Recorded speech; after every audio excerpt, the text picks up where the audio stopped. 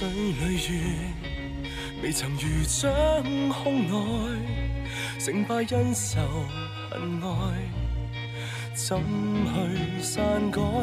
从幻变的世代，既然难得你在，何是天地偏偏换我来？谁和谁推弓引箭，伏于翻海？谁和谁追心刻骨，但未敢爱？谁祈求腥風血雨再種花開？熱血赤膽，從無可替代。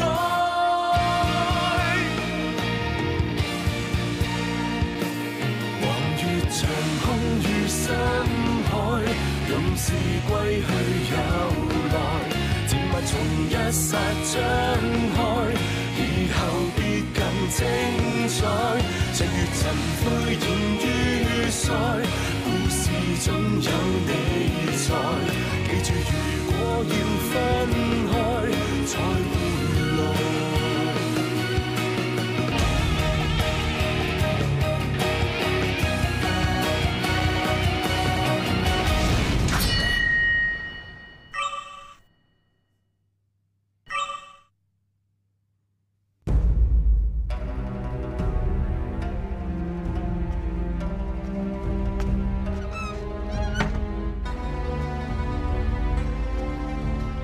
公瑾，你是否有件事需好好跟我们交代？主公所言是关于司马信的事。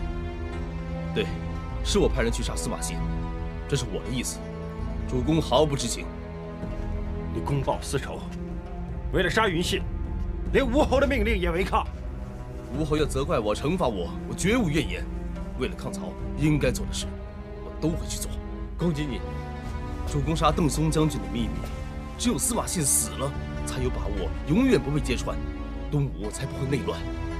但是当日我们说好放过云信，怎么可以出尔反尔？你这么做，陷吴侯于不义。主公恕罪，一切与主公无关，所有的事我一力承担。人命关天，你如何承担？一命赔一命啊！我的命还要留下来对抗曹军，主公声誉受损，我愿意道歉。心不甘。情不愿，我心在东吴，情系东吴。周都督，诸葛军师，无需再争论了。公瑾，这次是你不对，出尔反尔，的确是有损我们东吴的声誉。公瑾知罪。诸葛军师，既然云信人没有死，再追究下去也于事无补。刘皇叔，我向你保证，绝对不会再有此等事情发生。只要云信不再踏进我们东吴江夏，没有人敢动他一根汗毛。吴侯这么说，我便放心。军师，有吴侯的保证，都督的歉意，你也勿需忧虑。孔明明白。对了，诸葛军师，之前你为我们东吴战船制造的强弩进展如何？一定能够赶集应战。那就好了。据探子回报，曹操在滨州征调3万大军，又如何？多则一天乱，就是要添乱。诸葛军师，你有办法令曹军大乱？最好的办法就是用火攻。这是英雄所见略同。公瑾之前也向我建议，用火来克制曹操的水军。要不是诸葛军师和公瑾意见相左，你们便能忠诚合作，一定会双剑合璧，所向披靡。想到用火攻只是一个开始。如何用火，如何去攻，才是关键所在。而且曹操善于权谋，他同样会想到，一定会防范周详。权谋是曹操的优胜之处，但自负也是他的漏洞所在。主公，就把这件事交给我仔细思量，我一个人会好好想出一个破曹军的必胜之策。好，就这么决定。是，主公。客官，酒来了。掌柜啊，请问有没有客房？有，我们这种荒野小客栈哪那么容易客满呢？阿祥啊，是，带这位客官上楼。客官这边。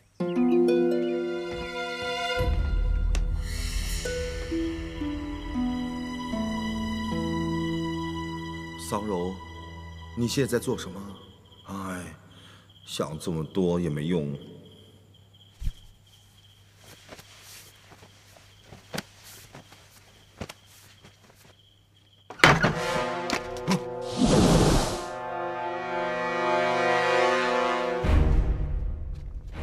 云信，很久不见，怎么样？他们两个有没有对你无礼？哦，原来是韩军师接我回来的。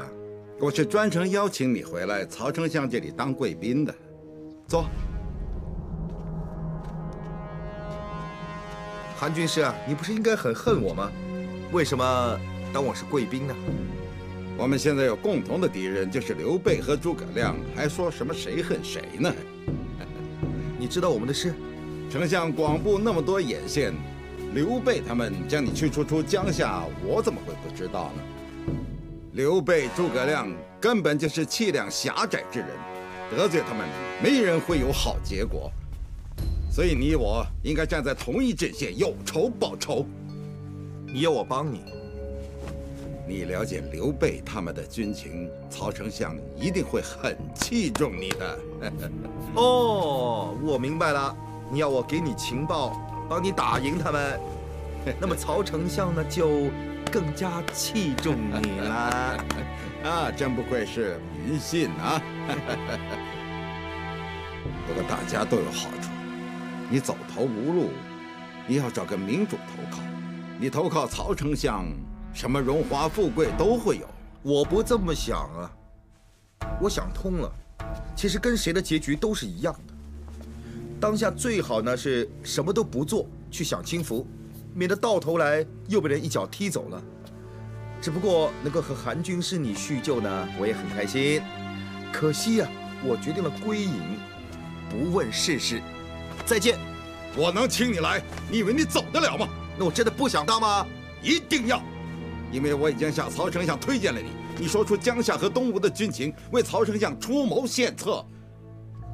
曹丞相的想法很精简，不肯帮他的就是他的敌人。他对付敌人的做法也很精简，就是把敌人置诸死地。云信，来，干杯！丞相真是明主啊，他求才若渴，礼贤下士，一知道你肯留下做谋士，就叫荀军师、程军师跟我一起宴请你。难得两位亲自款待，真是受宠若惊啊！司马谋士恕我直言，我很想知道东吴、江夏的军力如何。他们不断招募新兵，而且经常调动重整，所以军力变化很大，确实很难把它说清楚，是吗？那他们的水军有何弱点呢？水性好，装备够，弱点真的说不上。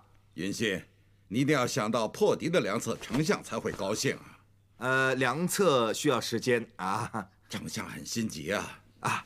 再想。啊，对了，不知道丞相会不会来呢？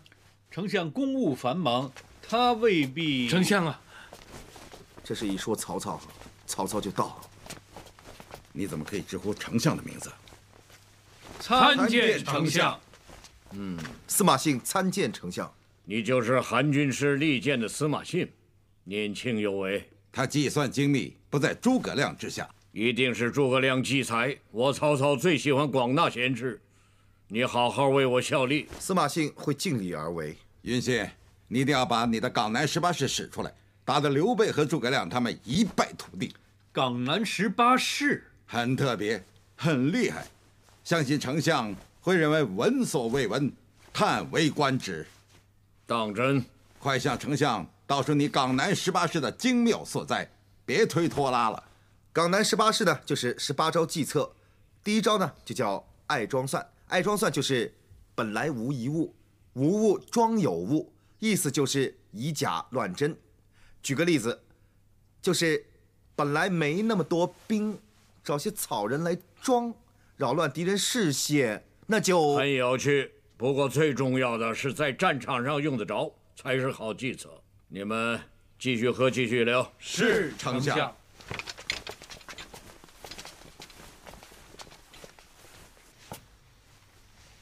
文若，你认为司马信如何？想法奇特，机灵多变。他说的港男18式也让我耳目一新。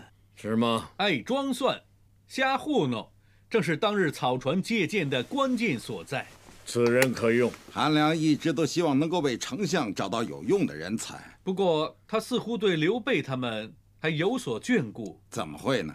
刘备他们那么对他，文若，你看出什么？他对东吴江夏的军力未详细披露，还有所保留。也要给他一点时间嘛。不要紧，要一个人忠心不难。徐庶弑母至孝，留住他娘，就是留下徐庶效忠丞相。云信最在乎的人是谁呢？他无亲无故，视诸葛亮为知己朋友。抓诸葛亮来要挟并不可行。还有一个人堪可利用。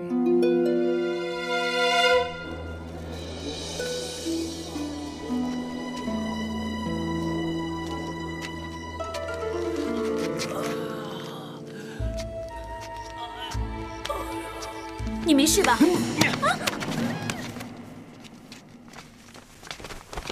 云信大哥，桑柔，丞相真是爱护下属，知道你想念桑柔姑娘，就派人接她来跟你相聚。不是啊，他们抓我来的。云信大哥，你不是去益州吗？怎么来了这儿？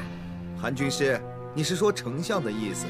哎，干嘛这么麻烦呢？带个旧婢女来服侍我，这里的婢女很好啊。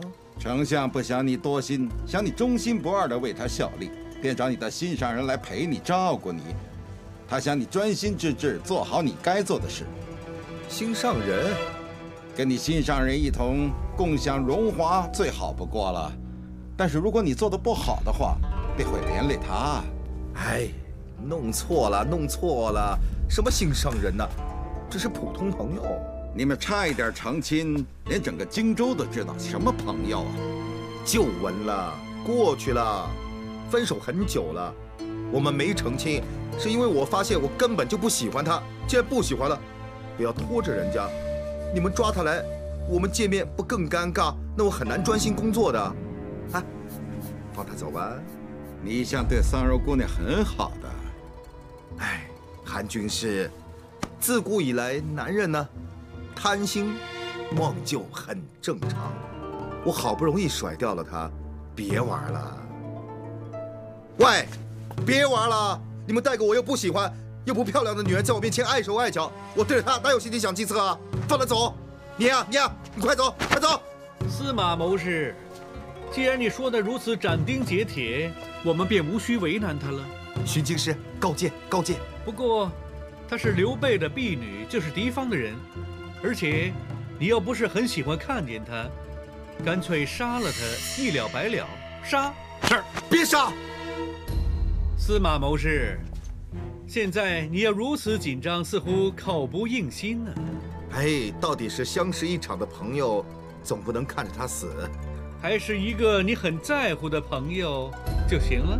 朋友也好，心上人也好，桑柔姑娘都要留下来。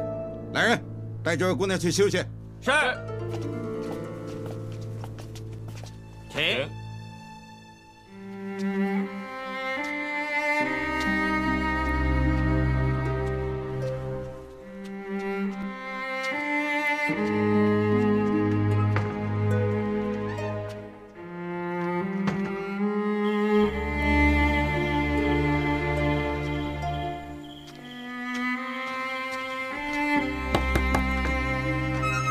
于禁大哥，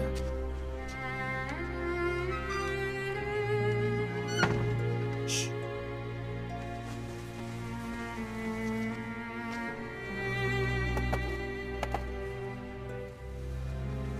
对不起，桑柔，因为我害得你被人抓来了。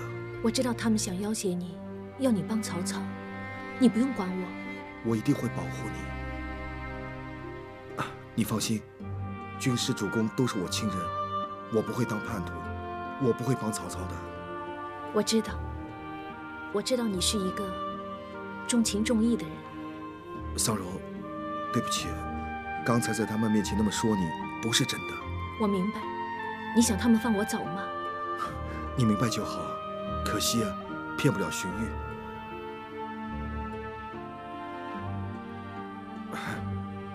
我还以为这辈子没机会再见你，没想到在这见到。我也没想到。我有很多话想跟你说。不用说了，该说的都已经说了，我明白。不是啊，目前形势所迫，很多话不方便说，我以后再跟你说。其实，我只是一个普通人，生死并不重要。云信大哥，你要以大局为先。不是啊，你很重要的，我不能让你有事的。总之，现在唯一可以做的就是，要他们觉得你对我不重要。我们越密切，你就越危险。所以呢，对不起，要继续演戏。我不方便逗留太久，我先走了。我以后跟你没有瓜葛，烦死了。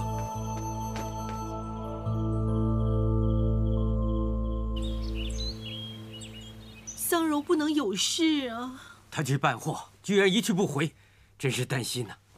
大哥大嫂，二哥去找他了，希望会防宣话题。大哥，二弟有什么消息？有人看见2个大汉在县馆附近的集市抓了一个姑娘，不知道是不是桑柔。山贼，要是抓了桑柔，为何不来勒索？到底是何人所为？主公，吴侯刚刚派特使来，说有桑柔的消息，请主公和诸葛军师去采桑一趟。我们的细作回报，桑柔目前在曹操府中。桑柔在曹操那里？不止他，司马信也在那里。到底怎么回事？事情很清楚，司马信带着桑柔向我们的敌人投诚。不可能，云信不会这么做。他跟我说他去益州，消息千真万确，你们可以去查证。而且他为何不会这么做？他是被我们放逐，怀恨在心，投靠曹操，贪图富贵。他出卖我们，合情合理。我相信云信为人，他绝不会卖主求荣，出卖朋友。一定是曹操抓了桑柔，要挟云信就范。一定是，这是曹操惯常的做法。有何分别？投诚背叛或者受到威胁，结果还是就范，还是出卖我们。他知道我们很多军机秘密，目前的情况对我们很不利。幸好当日我们决定由刘皇叔做后勤支援，司马信才无从得知我们东吴主力大军的秘密。这是不幸中的万幸。如今发生变节投诚的事，赤壁之战，我需要重新部署。好，公瑾，一切由你策划。刘皇叔、诸葛军师，希望此等事不会再发生。事情未查清楚，我不敢下定论。云信到底变节与否？如果是呢？难道你能够改变此事实吗？其实当日我派人去杀他，就是想避免此等事情的发生。诸葛军师，你还责难我？如果司马信死了，他现在就不会在曹操那里，我们也无需担心他会出卖我们。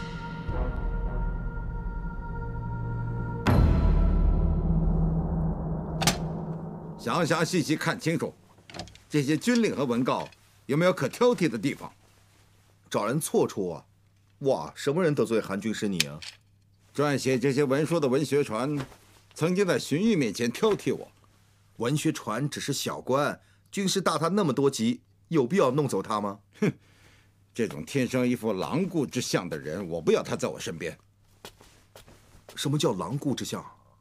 豺狼很狡猾，他在你前面走，但是不时回顾看你，神情就好像在想怎么害你。这不就是你？啊，这么可怕！这个人不只要防，还要先下手为强。哇，连韩军师也这么顾忌他，这家伙还真有两下子啊！我不会让这个司马懿长留在丞相身边。司马懿，你认识他？哦，我叫司马信，他叫司马懿，有点亲切感吧？不过呢，没亲戚关系。三国尽归司马懿，你们这群笨蛋，现在拼老命抢破头，到头来三国还不是被司马懿吞了？你说打仗干什么？你怎么了？想什么？哦，我想到一个良策，丞相听到之后一定会很高兴。当真？说来听听。停战1年，可以换回10倍的胜算，这个良策才是真真正正的取胜之道。停战居然是取胜之道，文若你怎么看？世上真有必胜之道。你详细说清楚。允信，向丞相详细说说我的良策。丞相，你打那么久仗，应该明白，打仗没人敢说一定会赢。你没说错，因为有太多变数。那你知不知道怎么样一定不会输？怎么可能一定不输？不打就一定不会输。诡辩。不是啊，不打就立于不败之地，这是事实。你可以这么说。哎，我有100万雄师，输的可能性很小。可能很小，这是有可能输。东吴的水军有多厉害，我亲眼见过。本来还有精锐的水军跟他们一较高下，可惜啊，最擅长负责训练水军的蔡瑁和张允2位大将军，都中了周瑜的奸计被杀了。丞相，打水仗的赢面真的不是很大，要赢面大，需要的是时间。停战1年，足够我们训练好水军，适应水仗。比敌人多10倍的精锐水军，胜算就必增10倍。文若在。当日你跟我说，才茂训练水军需时多久？3个月便可作战。他们现在所说的1年呢？可以雄霸长江。荀军师也赞同我的计策，可行。常军师呢？可行。既然有10倍胜算，不妨一试。诸葛军师，这封是曹军密使送过来的书函。曹军密使是于信。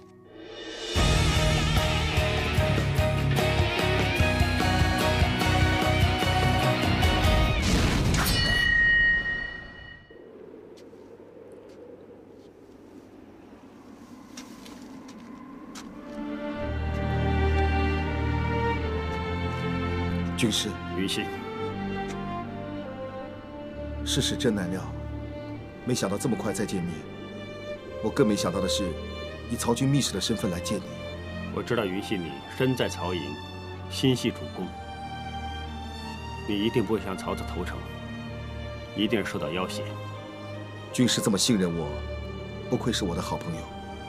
我一直都很信任你。韩良抓桑柔来逼我帮他做事，我这次不能够丢下桑柔不管。要是我走的话，韩良会杀死桑柔。我明白你的难处，就是造成你今日的困境，也是因为当日我帮不了你，驱逐你出江夏东吴。对不起。你这次一定帮得了我，只要你回去劝服主公，说服孙权，跟曹操停战就行了。停战？这次我这个曹军密使来，就是代表曹操提出停战。这条妙计是我想出来的，对大家都有好处，双赢。我们跟东吴结盟，是为了抗曹。以如今的形势，曹操水军明显不如东吴水军，我们有很大机会打赢曹军。相信主公与吴侯都不会答应停战。对，顺牌是这么出，但是首先你告诉我，打仗有没有必胜？没有，因为战场上变数太多。更何况，周瑜如今在想什么，我也不清楚。这不结了，他什么重要事情都不让我们江夏干，只叫我们做后勤支援，不知道他想怎么样。我的确很担心，他独行独断，处处针对，大大影响了胜算。这个家伙，私欲重，小心眼。当时结盟，没想到周瑜是这种人。结盟找错 partner， 找错拍档，很麻烦的。而且，虽然有机会赢曹操，胜算有多大？不算大。算人头，曹操有100万大军，是我们江夏加上东吴的10倍。10打1，5个掉到水里，还有5个，所以曹操的胜算始终大很多。停战1年，有机会招募更多新兵，壮大军队。到时候不是10打1，10打5啊，5个掉进水里，我们就赢了。停战1年，的确会有所不同，对我们有利。说起来停战，这里有不少好处。当然，我也有私心。曹操不打不输，我和桑柔就没事，不会死。双赢。说的大一点，我希望停战，那整个世界，整个历史都会不同了。历史是这样的，我家乡有个预言家很准的，说什么都中，小到哪里有牛走丢，秋天有多少收成，大到哪里有山泥倾泻，谁会死，谁会打胜仗，他都说得中。他曾经预言过一句话：“三国尽归司马懿。”三国尽归司马懿是什么意思？简单来说，他预言说曹操、孙权、刘备打来打去，结果变成魏、蜀、吴3个国家。魏、蜀、吴，而最后这3个国家被一个叫司马懿的人吞了，还当了皇帝。司马懿是谁？未听闻。他是曹操的文学传，是个小官。我不想让这个预言家说中，我不想你和主公的蜀被他吞了。要是赤壁之战不打的话，就不同了，历史就会改变，说不定你和主公会统一天下。你不信啊？不知道。你说的话的确很古怪，但是又不像是胡言乱语。是真的。真假到时便知分晓。也对，真的很难一时接受。但是你之前说的话未尝没道理，尤其是周瑜，什么都不让我们知道。我最担心的就是他。没错，干脆停战1年，用时间搞定周瑜。我回去跟主公说停战的提议。你真的相信我？好朋友嘛。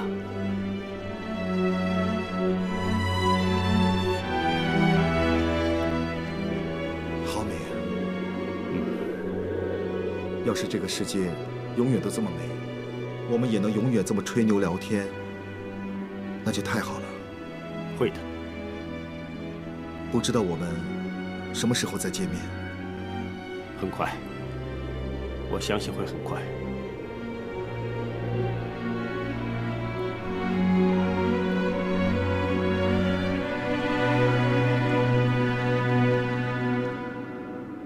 夕阳无限好，好，好，好，却是近黄昏。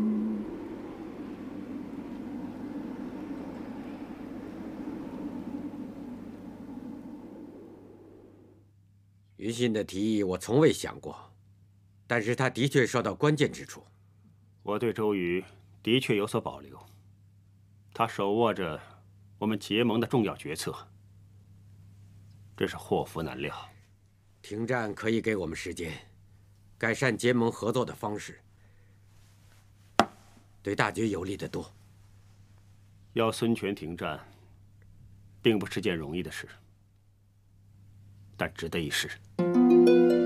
爷爷赶去柴桑，找孙权。禀主公，刘皇叔来了。吴侯，周都督，我们此次来有重要事跟吴侯商量。刘皇叔，你们背地里做了那么多事，自作主张就罢了，无需再跟我们商量。吴侯何出此言？请问诸葛军师，秘密见过谁？我见过云信。我们的斥候哨兵遍布各处，你们秘密会面，我们东吴这边事先一无所知，是不是于理不合？这样我们还如何当盟友啊？此次我们的确做的有不对的地方，因为时间紧迫，未及时通知吴侯，玄德非常抱歉，请吴侯见谅。主公从未想过要隐瞒吴侯你们，所以曹操这次派云信当特使，提出停战。主公立刻跟我赶来柴桑，就是要与吴侯你们商量此事。曹操居然提出停战？对，事关重大，此决定要吴侯你才能做主。你们认为可行？云信提议双方停战1年，若是这样，东吴与江夏大军都可以休养生息，趁机壮大军容，到决战之时，便更有把握。司马信说你便信，你太愚昧了。曹操同样可以壮大他的军容，而且他的水军还有足够时间熟悉水仗。停战最有利的人是曹操，陆军要训练到擅长水上，并不是1、2年可以做到的事。是又如何？1年间的变数，没有人可以预料。如今我们气势如虹，这场仗不可不打。不错，公瑾说的对。要是我们同意跟曹操停战，中计的就是我们东吴。刘皇叔，你居然带我们东吴走一条死路！由始至终，我们都是以抗曹为目标，是同一战线。如果事变再简单不过，我们东吴拒绝停战，要打，不要错失一个战胜曹操的大好机会。打，一定要打，停战绝不考虑。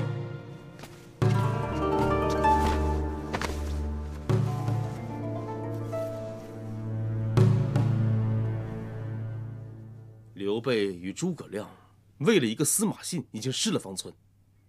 主公，再这么下去，结盟之后，我们并不是增强实力，而是多了个负累，随时会连累我们。他们真不值得我们再信任。一切成竹在胸。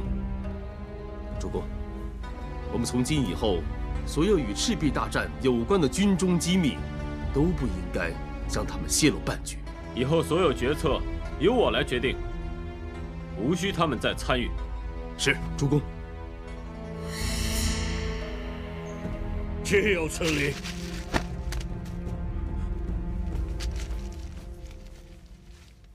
东吴拒绝停战。丞相，一定是周瑜。那个周瑜又自负，又专跟人怄气，一定是他不知道跟吴侯说了什么，所以就不肯停战了。不如我们再找密使，直接跟孙权谈。够了！不知好歹，不停战就打。文若在，立即点齐兵马，尽快铲平东吴，席卷江夏。领命。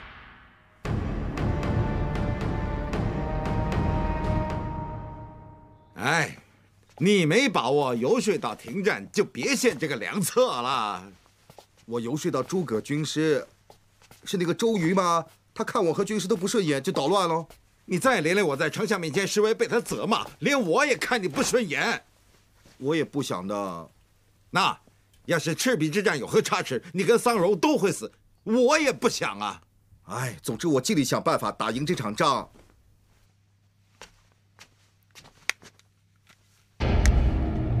喂，你干嘛？干什么？对不起，我收拾的时候看见了，不知道是什么，好想看。出去，出去，出去！喂，啊，喂，奇珍异物我见得多了，这件真的没见过，这什么呀？哦，是诸葛夫人找回来的西域玩意儿，我走的时候，顺手牵羊嘛。玩意儿？啊，有光的，还有声音。是，别致啊，真的很别致啊！哎，喂，有趣，给我拿回去玩。不行，我也不行。韩军师药怎么会不行呢？只不过呢，这个是陪葬品，不吉利。我百无禁忌。诸葛夫人说，属猪的人带着它呢，会染恶疾，还死得很惨，因为墓的主人最憎恨猪，还下了毒咒。只不过你又不属猪，自然没事。我当然不属猪了，不过我公务繁多，没时间，没心情玩。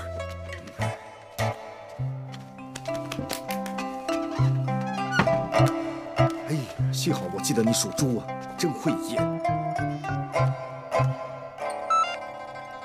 哇，需要这么大段吗？曹博士研究到，原来历史改变不了，历史会自我修复。还有个好消息，原来你还有机会回现代。在今年12月，你身处的三国时代会有一个天文现象，配合特定的条件就可以穿越时空，而这个条件就是高温，要整个方圆10里的地方都在50度高温以上。只要你到时候去了这个特定环境，就在……喂，不是这个时候没电吗？哎呀，去了特定环境是在哪儿啊？好像什么土。桑柔，有没有听过一个地方叫土？土，没有听过。连你都没听过？糟了，那土到底在哪儿啊？土，你要去这个叫土土的地方？不去不行啊，一定要去，不去会死人的。我不知道，也许其他人知道。韩军师很有学问，不妨问他。不可以问人的，尤其是韩良，这件事是秘密。总之要尽快想办法把土土找出来。云信大哥，你心里越乱，就越想不出。我不想不行吗？这样好了，我给你冲杯花茶，喝杯花茶，凝神定心，到时候再想。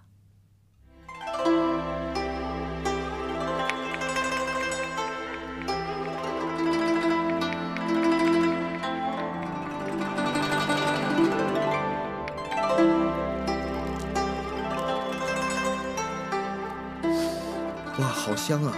不说不知道，原来你懂茶道的，像个日本茶道高手似的。我不知道什么是日本，也不是什么茶道高手，你尝尝。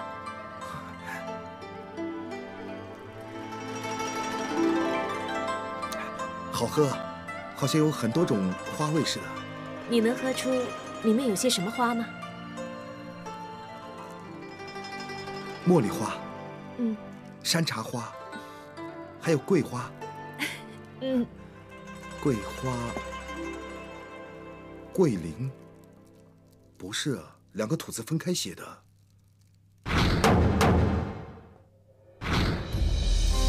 赤壁，是赤壁，土土是赤壁啊！赤壁，一定是了。火烧赤壁的时候，整个赤壁方圆10里会热到50度。对了，是一个特定高温环境了。你又救了我。你想到就好了。我不只想到，还想通了。你想通了什么？历史是改变不了的，它会自我修复。就是说，赤壁之战一定会打。桑荣，我带你去赤壁。火烧赤壁的时候，整个赤壁的温度会高达50度，隧道之门就会打开了，我就可以带你一起走了。你不明白不要紧，你不明白很正常，相信我，我会带你一起走，我带你一起回我家乡。我们今天商议粮草如何分配给各路大军。我特意请来诸葛军师列席。我认为各路大军应该多带1倍粮草，万一赤壁之战战情有变，我们跟曹军也可打长久战。各位意下如何？粮草充足，士气倍增。都督这招相当好。我就是要激励兵将士气与信心。都督，曹军势众，长久之战对我军不利，速战速决好。张大人，也许你并不太了解攻防的策略。我方主守，这场仗打得越久，我们胜算便越大。我不同意，兵贵神速，何况曹军的兵力10倍于我们，这场仗打得越久，胜算就越低。王盖参见都督。彭统参见都督。王盖，你身为偏将军，粮草一概由你管辖，你为何不在粮仓来了这里？庞统，你是吕蒙将军的谋士，你应该身在鄱阳，不应该在这里。擅离职守是死罪。末将深受东吴大恩，怎么忍心看见东吴危在旦夕？所以冒死进谏。在下也是想请都督三思。你们要进谏什么？敌强我弱，胜算不大，战不如和。求和？庞统，你与诸葛军师齐名，声震天下，为何卧龙先生会勇往直前与我们并肩作战？相反，你这个凤雏先生会如此胆怯，这是让我很失望。我黄盖征战沙场多年，从来都不知道什么叫胆怯。我只是爱惜我们东吴的兵将，我视他们个个如亲子一般，我不忍心看着他们白白送死。你的意思是说我送他们去死？你为了立战功，不理兵力的强弱，不理兵将的生死。我在东吴已经报效了3代，我怎么忍心看着东吴在你手上覆亡啊？你这个老匹夫，好大的胆子！我在县主面前一样直言，何况如今是你？你要死谏是吧？我如你所愿。来人，来，给黄盖出去斩！放肆！我追随先主纵横沙场的时候，你还不知道在哪里呢。我是都督，受吴后之命统领士兵，谁斗胆提议求和，就是扰乱军心的罪人，杀无赦。都督，黄将军乃东吴旧臣，立下不少汗马功劳，望请都督恕他死罪。你还敢多言？你也是始作俑者，你再提求和，死罪难免。请都督息怒，还不拖他出去！都督，临阵斩杀与行军不利，影响军心士气。破曹之后再斩不迟。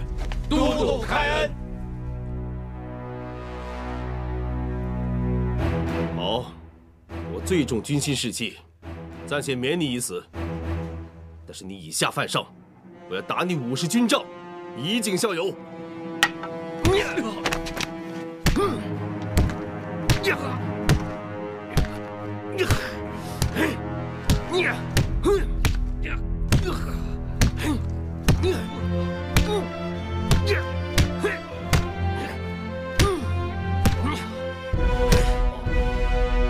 据我所知，黄盖虽然一向耿直敢言，但是他对东吴忠心不二，对主子更是尊敬有加。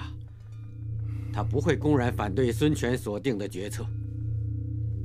还有几点很奇怪：第一，周瑜有我有嫌隙，关系越来越差，怎么会邀我去列席他们的群臣大会？态度还很友善，这不是周瑜的品性。第二，他们讲粮草之事是他们军中内部的决策，无需让我知道。就算与我江夏有关，他也是独断独行，知会也未必。第三，凤雏乃我同窗，聪明绝顶，他做事一向谨慎，心思缜密，不会无端触怒小气的周瑜。今日周瑜似乎是故意叫军师你去列席，看到这一幕。应该是，他当着我一个外人，亲手打黄盖。这出周瑜打黄盖的好戏，不只是演给我一个人看。即将开战，他有何目的？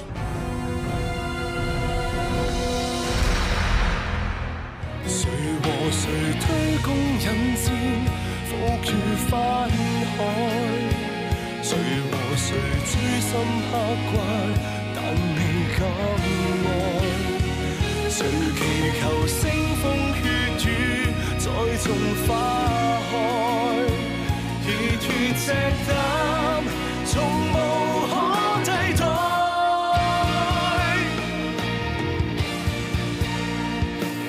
橫越長空與深海，任是歸去有來。從一剎張開，以後必更精彩。日月塵灰現於賽，故事總有你在。記住，如果要